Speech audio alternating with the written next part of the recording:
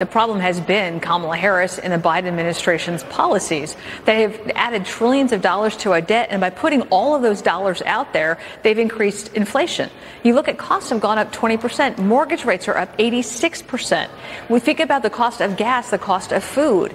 You look at right now what people are spending and how much they are in debt. Under the Trump administration, people had the highest amount of personal savings in recorded history. Under the Biden-Harris administration, they've got the most amount of personal debt in recorded history. This is what her policies have had. And now she's thrown out that she wants to spend an additional $7 trillion.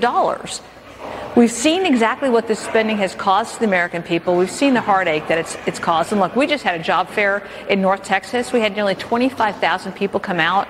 And it was heartbreaking because so many of those people that were coming out were seniors trying to now get new jobs after they had already retired because they can't afford that Biden-Harris economic disaster.